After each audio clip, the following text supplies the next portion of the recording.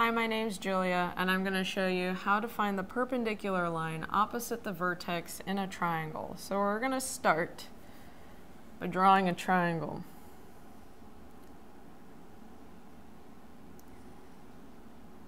And let's try the vertex at the top here. The vertex is any of the corners on a triangle, any of the angles. That's the vertex. There's one, there's one.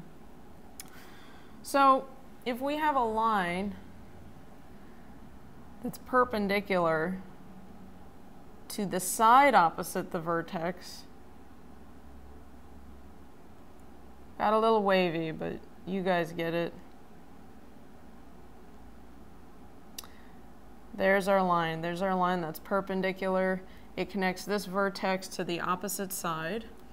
This line is important to us because this gives us the height of a triangle. So if you're trying to find the area of a triangle and you choose this as your base, then you need to multiply it by the height and divide by 2. You get the height by finding the vertex opposite your base and just drawing a line, a perpendicular line, perpendicular to your base. So let's just try a few more. So if this is my base and that's the vertex I then care about, this would be the perpendicular line. This would be my height. Or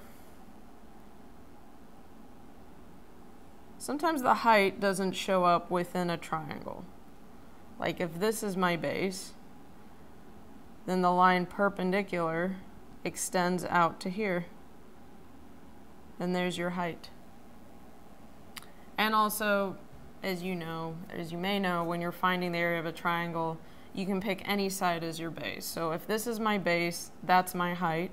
But if this is my base, then my height, again, I go to the vertex opposite my base. So that's this vertex. And I draw a line perpendicular to that base.